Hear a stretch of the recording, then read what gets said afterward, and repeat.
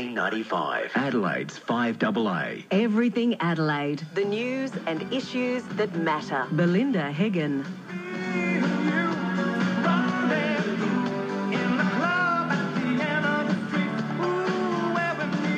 8 minutes past 3 o'clock. Great to have your company as always as we head into the final hour of Adelaide afternoons for this Wednesday. The sun is still poking through those grey clouds.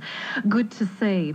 Now, in 2010, I was actually in Sydney working in the media there. So I was a bit at arm's length, if you like, from the win of Rachel Sanderson over a very formidable opponent in the seat of Adelaide against Dr. Jane Lomax-Smith. And with only 6 months to go, can you believe it, until we have our own state election here in South Australia, we thought we would get in some of those members from both political parties, or all political parties, so that we can get to know who we may be voting for come March next year. Rachel Sanderson, good afternoon. Good afternoon, Belinda. Can you take me back to 2010? As I say, I wasn't here in Adelaide. It was a huge win for you. What, a 14% swing?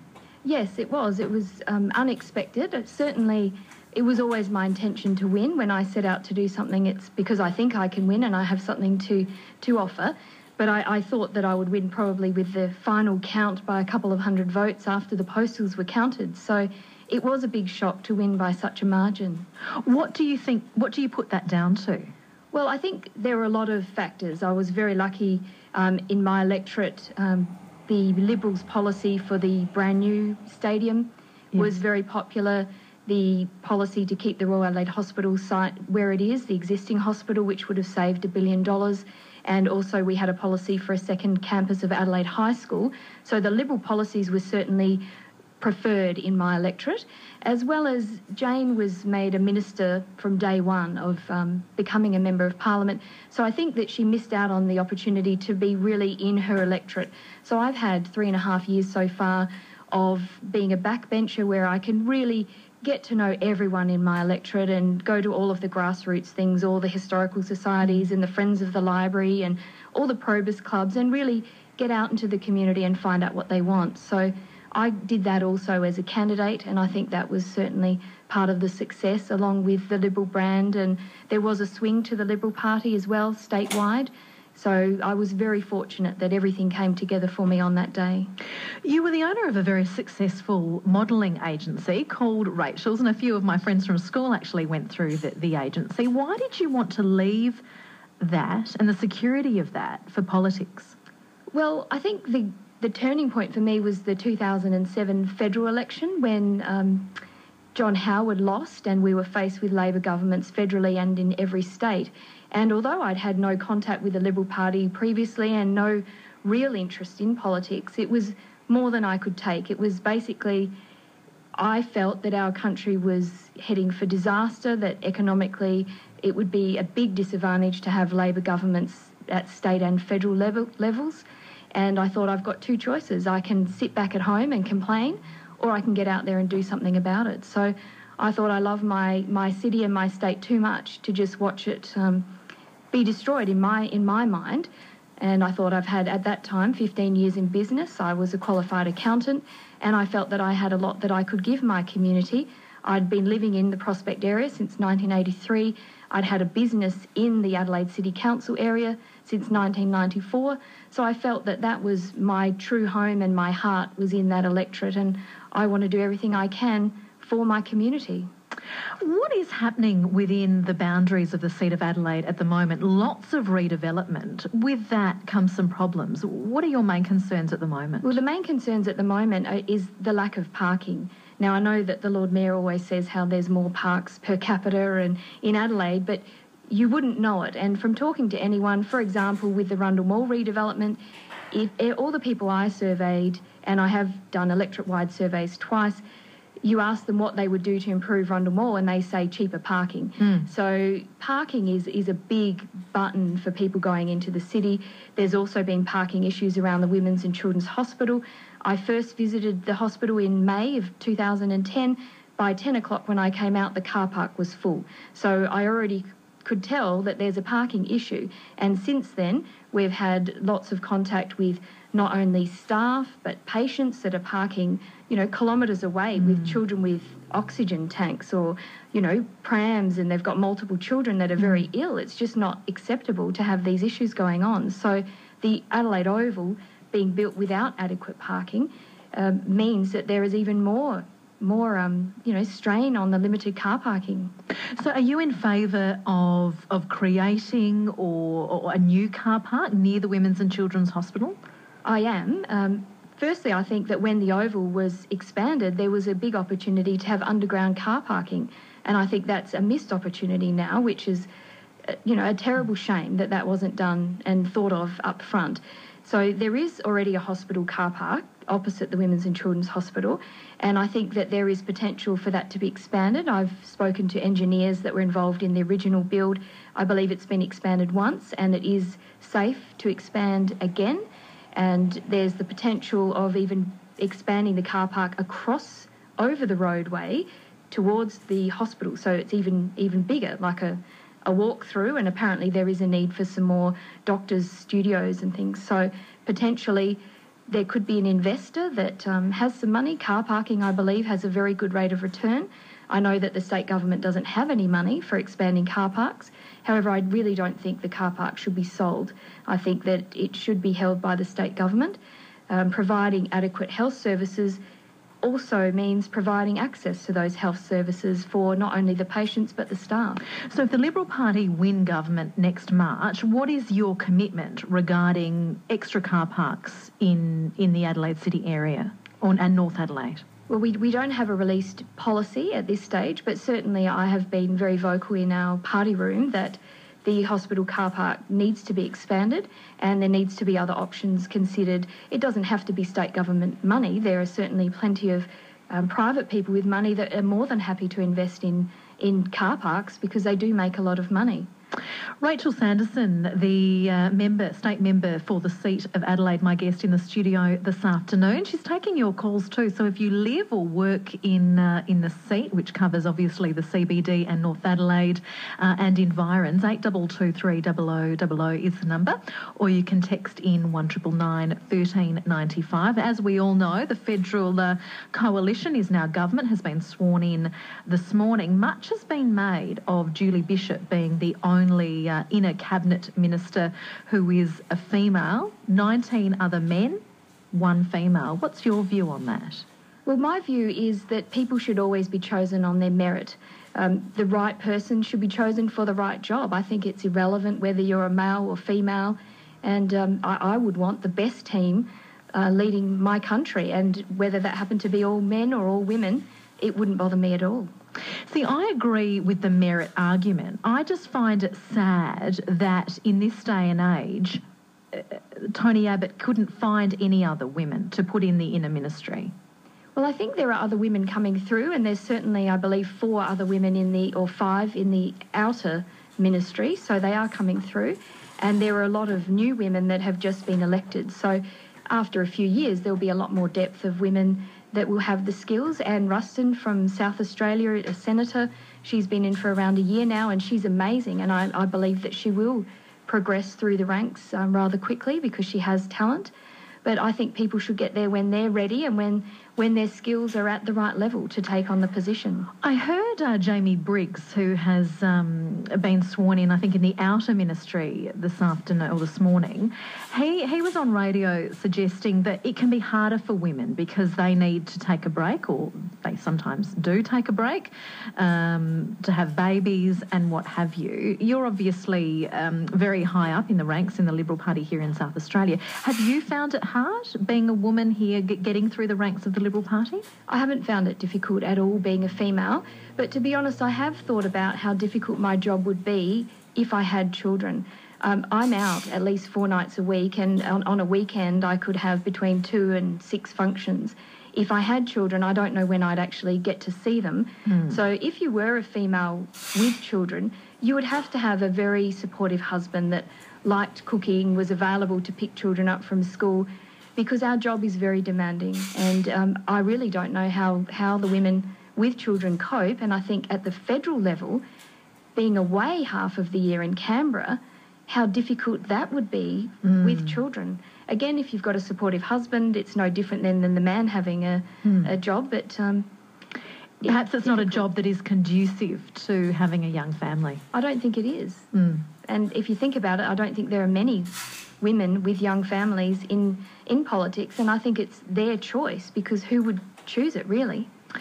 Laurie's on the line. Hello, Laurie. Hey, good afternoon, Belinda and guest. I'm just going to invite Rachel to pop on some headphones. Yep. Angie might help you with that as we... there we go. Great. Sorry, Laurie. We've got you now. Bit of a query. Bike lanes. Now, I'm a motorist, and the bike lanes are an absolute bane for all motorists. Can you say that a bit louder, Laurie? We're having trouble hearing you. Hang on a second. I think can you hear me now? That's much better. Thank you. Bike lanes. They're the absolute bane of motorists.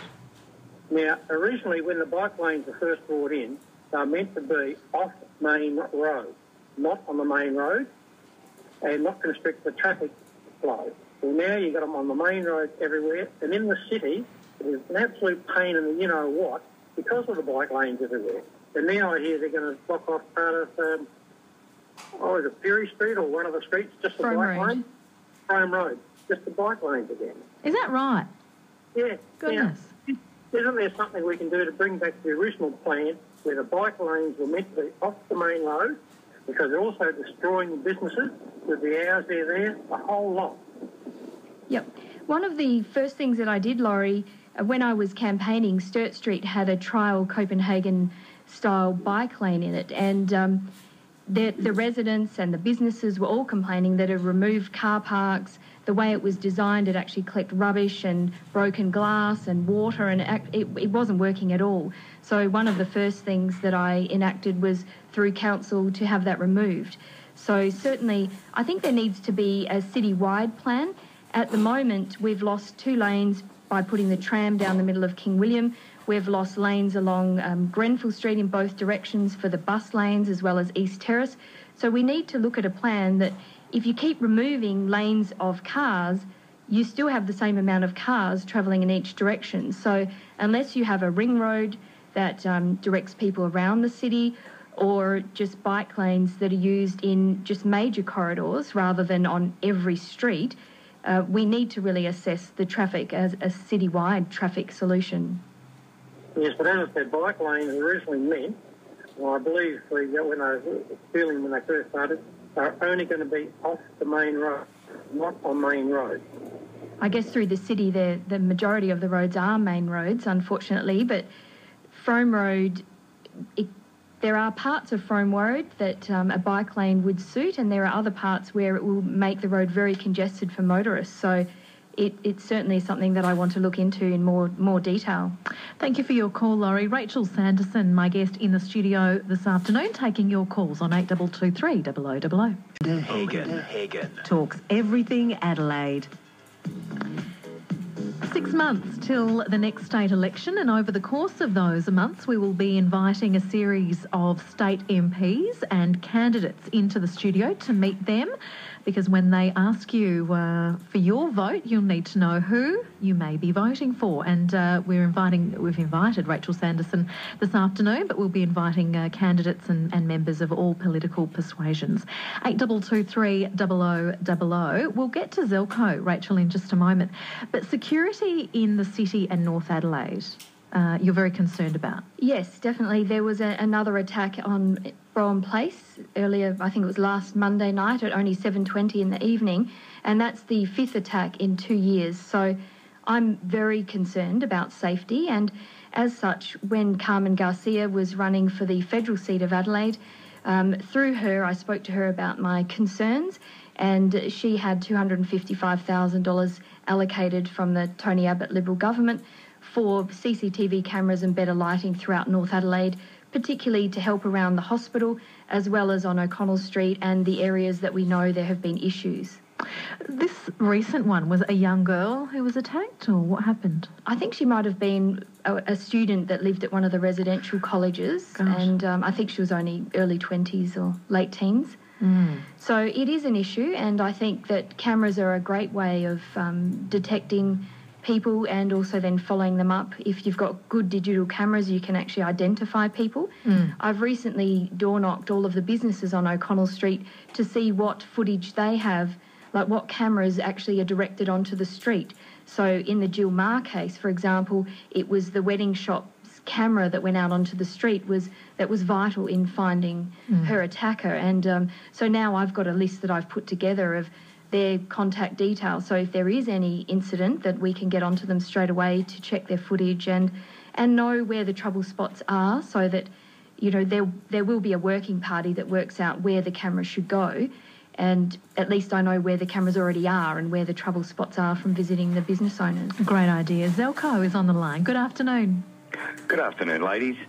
I've just been listening to you speak, Rachel, and I think you're one of the few people that has actually hit the nail on the head on about a lot of things about Adelaide. A couple of examples. I went to the city a couple of weeks ago with my wife. We haven't been for a while. And we got charged $17 to park the car for 2.5 hours. For 2.5 hours? 2.5 hours. Now, that to me is absurd. It puts me off going to the city. And you are right about the car parking. There isn't enough. And the Lord Mayor saying that we've got more car parks per head of population than any other city. Every other city in Australia has got a fantastic public transport system. We haven't. The main thing we rely on in buses, and at the moment, you know, there's a heap of trouble with them. We've only got 4 rail lines. We've got 1 tram line. And, you know, ideally, rail and tram is the way to go, not buses. And this is a big problem. And you can't compare Adelaide with other cities.